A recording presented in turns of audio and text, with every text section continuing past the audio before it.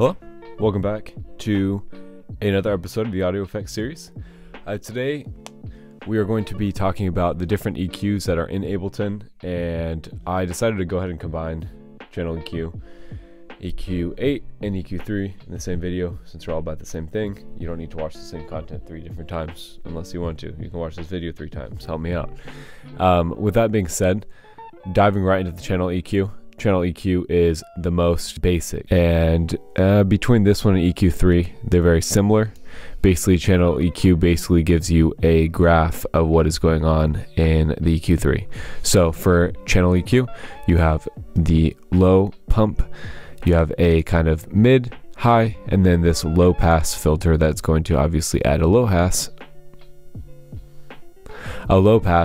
and it's going to cut at 80 hertz.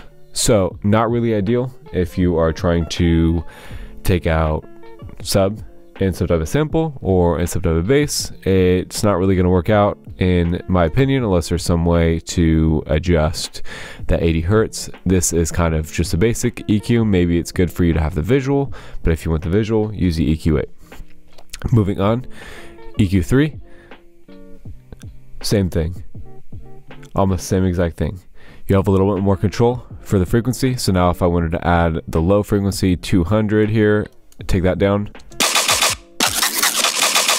you can tell that it's cutting out all the sub frequencies.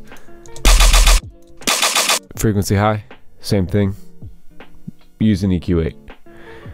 EQ8, you have all these parameters. You can adjust the type of shape that this EQ is at. So for example, mine is auto set to EQ out anything over 200. If you want to do this as well, just load up EQ8. If this is, usually it would be like this, throw in the first EQ notch to a low pass filter or high pass, and go here, save it as a default, or not even save it like that, but save as a default preset. That'll save it and you'll be good. It'll automatically EQ out any lows, place it on synths, basses, whatnot, just leave it off your subs. But the ability EQ8 here is that I like is, one, you have a lot of control over what your notch is doing. So for example, if I want to drag it up here and there's a frequency that I really like, I can just really dial it in here. And same thing, if I really need to take away something, I could just dial in exactly what the frequency is, even if it's just a little bit and I'm being super nitpicky, or if I really need to dial it in, you can do really anything with this. The other nice thing that I like about the regular EQ is that you can, one, solo out each frequency. So if we solo this out,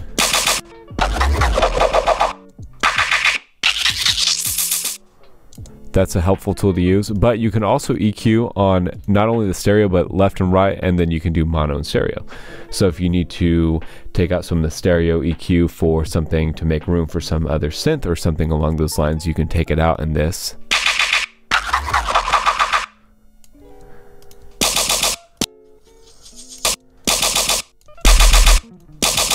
So it kind of takes that extra frequency out. So I would use EQ over the other two.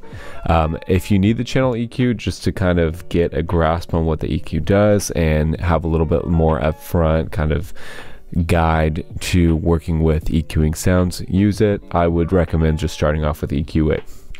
With all this being said, hopefully that's a brief overview and a good enough overview for you to start using this if you're not EQing. With that being said, we'll see you again next week for the 4th episode in the series.